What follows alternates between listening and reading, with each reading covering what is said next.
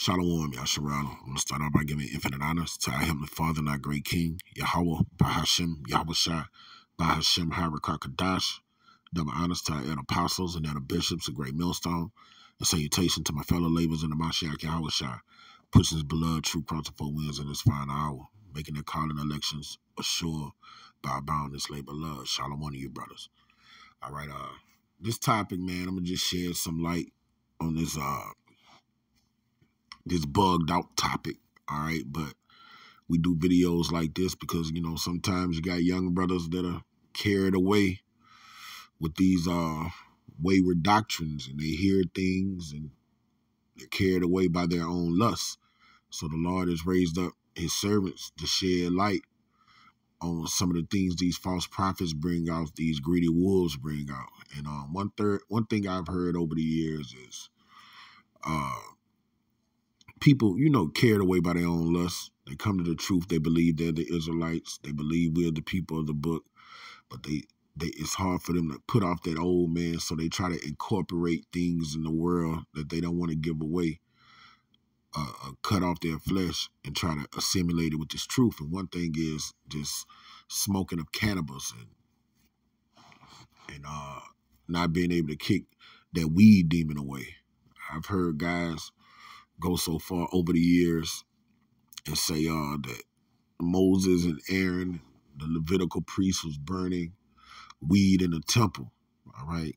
And I'm going to tell you right now, that's the talk of bug outs. That's the talk of reprobates, degenerate reprobates. We talking about the lowest of the low, okay? And that's why I'm doing these scriptures. Don't you ever think that the Levitical priests, those holy men who the Lord taught them what they had to do in their office, was in the Holy of Holies and in the temple, high as rockets, all right? Just bugged out of their mind while they're sacrificing and judging and doing all the things they had to do in the temple, and they had bloodshot red eyes, high out they fucking mind on cannabis, man. That's the talk of bug outs, all right? And I'm going to show you where that shit started from, and that shit started from the Rastafarians, man, all right? That's where anybody that talks that shit, that's where it came from. Those are the ones that pushed at the Levitical priests. Well, you know what? I'm not just going to say the Rasta men, because I've seen some so-called Jews say it too, all right? I've seen some of them so-called Jews say that Moses and them was burning ganja in the temple. But that's a lie. That's a fallacy. And those are men that take heed to it. Those are men that just don't want to stop smoking weed. They just can't kick the habit. Now, the Lord made the herbs of the earth for our enjoyment, all right? There is lawful ways that you can deal with the cannabis plant. You can make your tinctures, all right? You can make your teas, all right? It's various ways that you can do it lawfully. But even when you deal with that lawfully, you got to do it in moderation. I'm not a big fan of guys doing it for recreational use, you know? From my experience and what I've seen, the brothers that deal with those, deal with that plant and do it in those lawful ways, and don't use moderation, it always fucks up their walk, all right? You can just clearly see their walk change, you know? The fire they had, the mental clarity they had, it don't be the same. That's my humble opinion, speaking as a man, all right? So, to not veer off topic, anybody that thinks that, to me, is you far left to think that. That's why you got to check yourself, all right? If you ever think that you have a seducing spirit on it, but just what this sit down is going to be about, all right? Those holy men, Aaron, his sons, Moses, those Levitical priests, man, none of them, Ezra, none of those brothers was in the temple bringing cannabis in the temple, burning it, putting it on the what you call that thing, what they burnt the incense on, the censer, all right? They wasn't doing that, and we're gonna prove it through the scriptures, all right? So I'm gonna start off with this bug out right here and funnel it through the scriptures. This is where this shit come from. verse 10 of chapter 1 of Luke. And the whole multitude of people were praying without. So without means outside of the temple. So all of the people were praying outside of the temple at the time of incense. And there appeared unto him an angel of the Lord standing on the right side of the altar of incense. So there we go again, once more. The incense, the herb, the canibus, being shown to reveal the presence of angels, as the burning bush did when it was before Moses. It revealed the presence of angels. So this should help us to understand our relationship, our heritage, which has returned to us sevenfold. What was taken from us, what was lost through our descendants, and the fall of man has returned sevenfold. We've been redeemed into the new name of His Imperial Majesty Emperor Haile Selassie I to live the life of full salvation. The whole Bible, all of its blessings and all of its appropriation. For we know the blessings of the canibus. You see, we know the blessing of the cannibal. This is the talk of bug outs, man. Look at this guy, man. This guy is bugged out his fucking mind, man. This guy don't know if he going or coming, man.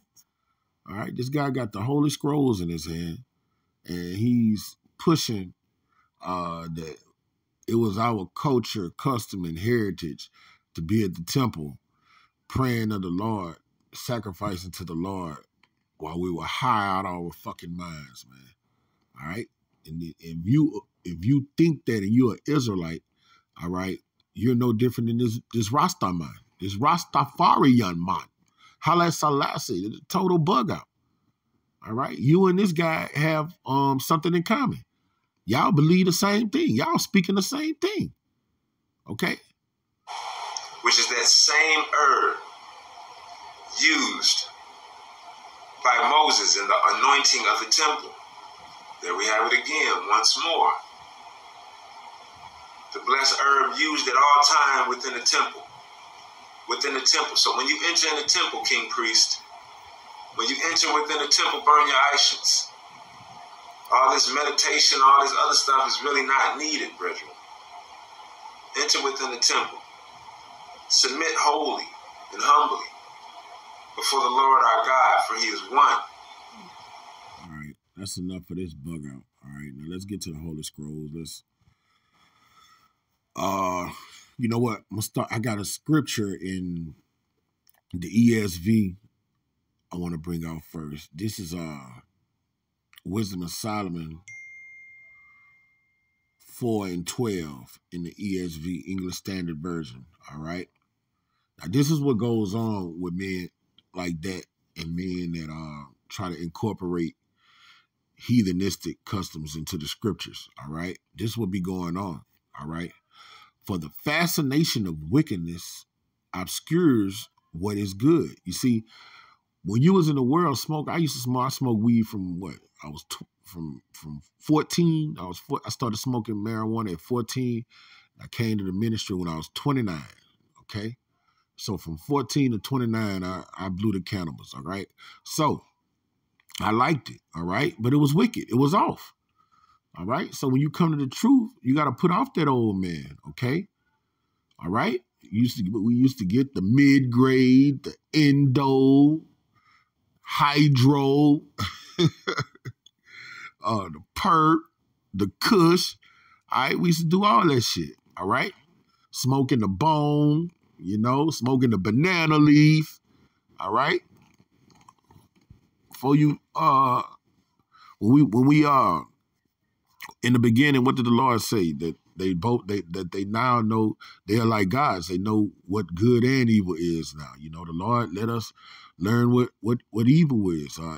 Solomon said he put his mind to learn madness, wickedness too. You know what I'm saying? So, and it's all vanity, like Solomon said. But when we come to this ministry, we put off the new man and we put off those works of the flesh. But when you're fascinated with him and you can't let it go, it obscures what is good. And this thing of ours is good. But when you can't put off that old man, you try to come bring that to this good thing, and it's not going to work out, okay? You're going to have issues, and you're going to get exiled, to be honest. And roving desire, all right? And roving desire perverts the innocent mind, you see? See, that guy's mind, through his lust, all right, is doomed. Is just twisted and demented. All right, he's representing, call himself representing Yahweh Shem Shai, and talking about how Moses, Aaron, and our great king, all of them were high out of their minds, man, defiling the temple. Okay, this is what happens, man.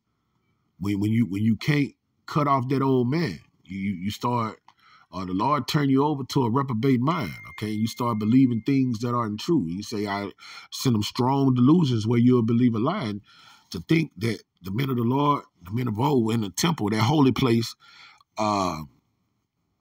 burning cannabis, all right, and offering sacrifices and prayers to the Lord while they were high out of their mind, all right. That's what happens when you can't cut off the old man. You got to cut off the old man. You got to listen to the men that the Lord put before you. All right, this is the book of James, chapter 1, verse 13. Okay, and it's written, let no man say when he is tempted, I am tempted of Yahweh.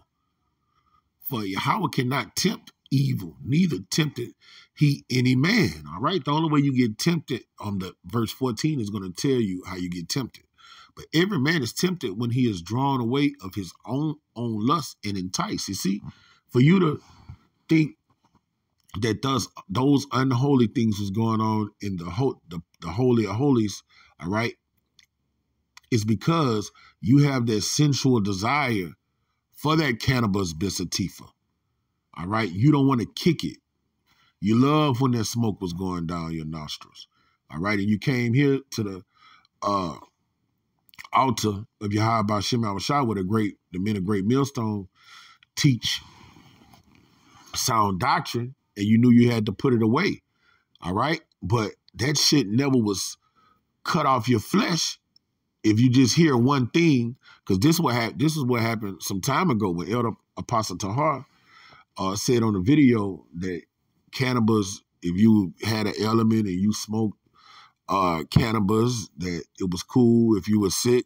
I mean, look, man, if that's all it takes for you to go, after all the years you been in, go buy a fucking backwood, roll it up and smoke, all right, you just cancel away, he said, if you have a ailment. So you so bugged out and you want to smoke, you go and buy one. What's your ailment? All right, because the Elder Apostle clearly said if you have an ailment.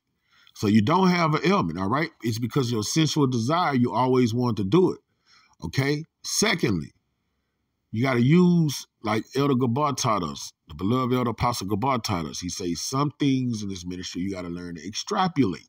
When you read the scriptures, some things you got to extrapolate. Elder Apostle Tahar is not going to tell us something for 40 years. Look, man, y'all niggas don't be smoking that weed, man. You smoke that weed, hey, look, you're not in this truth. All right, every brother know you can't smoke weed and serve Yahweh Shem Shai, okay? But he say one thing in 40 years is saying something contrary to it, and that's all it takes for you to go out and do what he's been telling you 40 years not to do. You have to extrapolate what he said, okay? Because he's not going to say something for 40 years and then one day say something totally contrary, all right? And then if he does that, he's going to go more in depth than what he did. That was just enough for somebody that hadn't killed that old man, all right? I used to like smoking weed, you know what I'm saying? I mean, if, oh shit, the elder says legal, all right. Nah, the elder not going to say something's legal and he been saying the last 40 years is illegal, okay? So if he say something remotely close to it, you got a lot of extrapolating questions. You got a wormhole you got to go down to get the full understanding, because the other apostle don't get down like that. And you had men go out there and just go left, okay? And this is why they did it. But every man is tempted when he's drawn away of his own lust and enticed, all right? You get the itching ears. Oh, I get to do what I was doing when I was in the world, all right? And that inner man, or that old man, comes back with a vengeance, okay? Because you never crucified his ass, okay? All right? Then you start believing things. Oh, man, they was blowing trees in the temple, man. We always walked around Israel blowing trees. Nah, man, you off. You off. And if you go teach another man that also, his blood is going to be on your hands. Okay? Nah, that's not the customs cultures of the Israelites, man. The lungs, it wasn't made for water to get in them. When you get underwater and water get in your lungs, what do your body do? It coughs. That's a defensive mechanism to expel the water out of your lungs. It's the same thing with smoke. When smoke get in your lungs, it coughs it out. It's a defense mechanism, okay? We want to walk around with black lips, you know what I'm saying? Black mucus lungs, because whenever you look at when they do autopsies and you look at the smoke, the lungs of people that smoke cannabis, their lungs be black, full of smoke, tar and shit, man. Nah, man, we were the most healthy people on earth. We the joy of the whole earth. We was the object of perfection, okay? So, this is another thing. Now, let's get a little bit more thorough to show you that the high priests and all the Levitical priests were not high out of their minds, all right?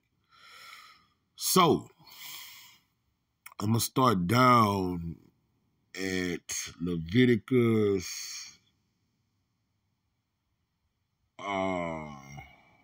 10,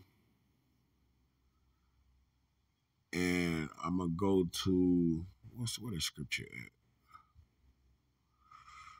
Bear with me, I know it's here in 10, okay? All right, here we go. I want verse 9. Leviticus 10 and 9. I'm going to start at 8 for edification's sake. And Yahweh spake unto Aaron, saying, all right, this is the Lord's commandment, his charge to all of the Levitical priests. Do not drink wine, nor strong drink, thou nor thy sons with thee, all right? All the Levitical priests, when thou go into the tabernacle of the congregation. Now, was it unlawful for the Levitical priests to drink? No, they all could drink. They could drink strong drink. They could drink wine. All right, when we did our tithing, we gave them 10% of our increase. So we'll give them 10% of our vineyards, our wine, our strong drink. All right, and they were able to drink. But the Lord said they couldn't drink when they went to go work at the temple. Why couldn't they drink when they went to the temple? Because they had to be of sober mind. They couldn't be in there drunk, woozy. All right, they used to have to do the work of the Lord, man. Keep it clean. Keep it holy, undefiled. They used to have to judge it at the temple, man. All right, when you judge, and you have to have a sound, clear mind. You can't have be inebriated. So if they couldn't drink strong drink and go to the temple, or it would have been defiled, you think they was walking around the fucking temple high, out of their fucking minds? All right. Oh man, I'm high as fuck, dude. I'm high as fuck, son. Ah, man, you that's the talk of bug outs, okay? Do not drink wine nor strong drink, thou nor thy sons with thee, when thou go into the tabernacle of the congregation, lest ye die. Okay? You go in the temple of the Lord drunk, and the Lord gonna fuck you up, man. It shall be a statute forever throughout your generations. So if they couldn't go in there inebriated off of alcohol, you know they wasn't in there inebriated off of the fumes that come from cannabis. And then you got to understand, all of those odors that they had burning in the temple, all right, that shit would come to the outer court. That smoke would come to the outer court, all right, because that smoke represented the prayer of the people. So that means that fragrance would hit the people, and the people would smell that shit. Then that means they'll be getting high. Everybody just out there high as a rocket, man. That's the talk of bug outs, man. All right, that's the talk of men carried away from their own carnal, sensual desires and trying to incorporate that madness in this holy thing of ours. Okay? Now, I'm about to go back up to verse 1 to show something that happened. All right? This Leviticus 10 and 1. And Nadab and Abihu, the sons of Aaron took either of them his censer and put fire therein. See, that's what they used to put the incense in the censer, and put fire therein, and put incense thereon, and offer strange fire before the Lord, which he commanded them not. All right. Now we're going to see what their strange fire is. All right. The Lord gave them exactly what they needed to, gave them the instructions on what was supposed to be put on those censers to burn. All right. And offer oblation to him. Okay. And we're going to see, was it marijuana, cannabis, sativa? Okay. So he gave them things that they purify, that they deem holy, sanctify. All right. And he said, this is exactly what you put on that censer. Okay. So this is the book of Exodus, chapter 30. And I'm going to start at verse 34. Okay. You know what? Do I want to get there first? No. Before I get that, I'm going to get something else. All right. I want to show through the Spirit, this is why we burnt the incense. All right. This is why we did what we do. Let me get this, and then I'm going to show what they put on it. You know what? Forget it. I'm going to do it. All right. I'm going to do it. I already started. Okay. This is Exodus 30 and 34. I already started, so I might as well do it. This is Exodus 30 and 34. All right. Here we go. And the Lord said unto Moses, take unto thee sweet spices, stacte, and ankia, and gabalum. These sweet spices put pure frankincense, of each shall be a light weight, and thou shalt make it a perfume, a confection, in the art of the apothecary, tempered together, pure and holy. All right, so if you put anything on it that he told you don't put, that will make it strange, okay? And thou shalt beat some of them very small. That's how we had them stones. When we get them frankincense, you know, they have been beat very small, and we make the resin, okay? And put it off, Salaki, and put off it before the testimony of the tabernacle of the congregation, where I will meet with thee, and it shall be unto you most holy. And as for the perfume which thou shalt make, you shall not make to yourselves according to the composition thereof. It shall be unto thee holy for the Lord. Now listen, he just told them what to put on their censer so it could burn, all right? It didn't say nothing about cannabis, sativa. It said nothing remotely close to that, okay? So that just exiles what these bug outs say. They're not going to find one scripture that show in all of the holy scrolls that the men were burning that marijuana, as the old people say, in the holy temple. All right. This is another precept to bag that up. This is the book of Sirach, chapter 24, verse 15. All right. And it's written, I gave a sweet smell like cinnamon and a polythus, and I yielded a pleasant odor like the best myrrh, as gabalin and onyx, and sweet storax, as the fume of frankincense in the tabernacle. Okay? So the Lord showed you those holy herbs, okay? Those holy resins that was burning, those sweet smelling odors that was in the temple, all right? You're not going to find nothing in there that say cannabis. Cannabis is just something a man conjure up in his mind because he like getting high, all right? If you like getting high and that's your thing, man, just say that. But don't try to say that's what the men of the Lord were doing. Don't say that's what they was doing in the Holy of Holies. They had, you walk in there and you walk in sober and you come back out with a contact, high as a fucking rocket, okay? That's the talk of bug outs, man. That's the talk of corrupted men. Men whose minds are defiled, degenerate thinking men. Okay? All right? And and the reason we burnt all of those incense, let me go there. Matter of fact, I'm gonna go there. This is what the guy was bringing out. The reason the Lord had us to do these things, because what did our great king say? He said, my father's house will be a house of prayer. All right. And the smoke of those incense represents the prayer of the saints. Okay. This is Luke chapter 1, verse 10, and it's written. And the whole multitude of the people were praying without at the time of incense. See, during the time of incense, you went there and you prayed. When you read the scriptures, they got hours of prayer. I think the first one was at 9, 12. The second one was at 12. Don't quote me on it. You had hours of prayer. You remember in the precept where it say John and Peter went to the house of the Lord at the hour of prayer? All right, so you had hours where the nation Israel would go to the temple and pray. Like that's what was her name? Samuel mother. When all those women would go to the temple and pray to the Lord that they get pregnant and stuff. All right, we had hours of prayer that you went to the temple. Don't quote me on it. Just me speaking as a man. I think the first hour of prayer was 9. The second was 12. And the last one was 3. Okay?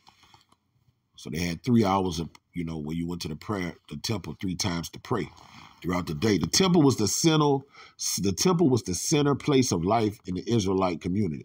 Like in Esau's society, the center place of life here in America has to do with money, business, and commerce. All right, downtown in every city, that's where all the money and the business is generated. When you go downtown, that's where they got the court system. All right, and where the governor's house normally is. All right, his society is geared around money and his government system. And the Israelite, in our culture, the center of life was the temple. Like when the enemy would come in and besiege us, we wouldn't care if the enemy tore down our houses. We all would go to the temple and defend the temple. All right, we could rebuild houses and stuff, but we wanted to defend the temple unto death.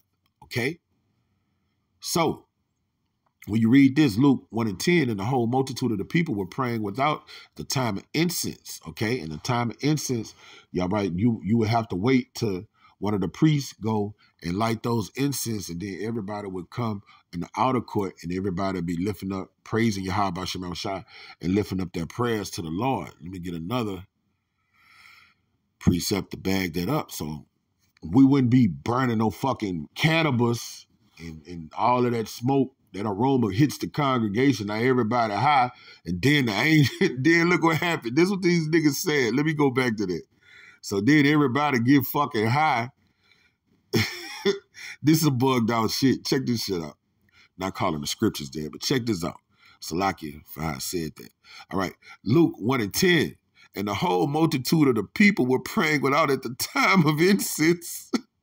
And there appeared unto him an angel of the Lord standing on the right side of the altar of incense. Oh, shit.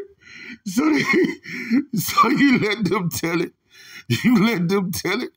We was high off the incense, and then a great angel appeared because our consciousness and our third eye got open, and voila, angel appears.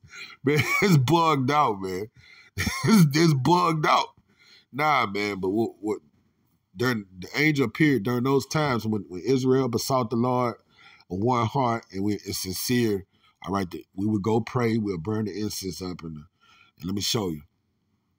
Let me bag that up. This is Revelation 8 and 3. And this is what those incense represent. And the angel came and stood at the altar, because the angels are the ones that bring our prayers to the Lord, okay? Having a golden censer, all right? And this is what, when you read Ezekiel the 30th chapter, all right, you got to understand that physical temple that the Lord gave the instruction to Moses and King David and Solomon to create, all right, it emulates that was in the heavens, okay? As it is in heaven, let it be on earth, okay? And the angel and another angel came and stood at the altar having a golden censer, and there was given unto him much incense that he should offer it with the prayers of all the saints upon the golden altar which was before the throne. And the smoke of the incense which come with the prayers of the saints ascended up before the power, before Yahweh out of the angel's hand. You see? So that's why we had the time of incense. We would go before the Yahweh Shema Shai and offer up our prayers. And that's what our great king say. All right? You made my father's house a den of thieves, but this is supposed to be a house of prayer. Okay? A house of prayer. And when we pray before the Lord, man, we go to the Lord. It got a scripture in the Apocrypha to say, before you come pray to the Lord, prepare thyself. All right? We don't go before the Lord drunk or high.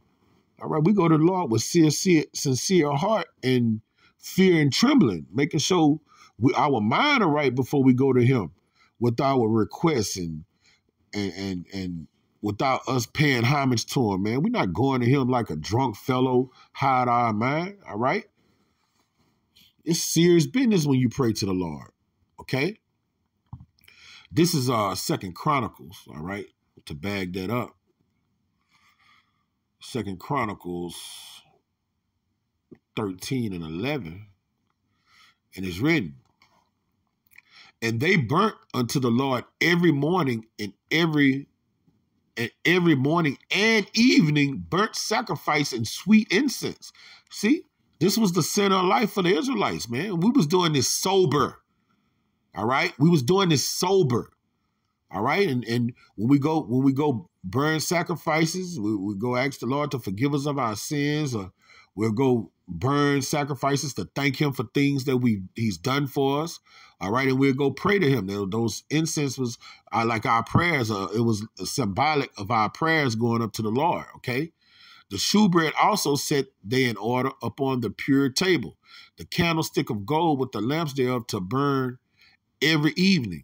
For we keep the charge of the Lord our power, but you have forsaken him, you see? And we would do this 2-3 times a day, man, all right? This is what we would do, man, okay?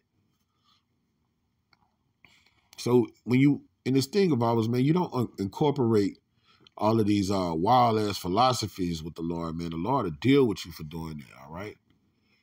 All right, this is 2 Peter. And this is what a lot of men do, all right? 2 Peter 2 and 1. Get that shit out of your mind, man. And then for the brothers that do deal with the cannabis in the lawful ways, man, do it in moderation. If you're doing something every day, it's not moderate.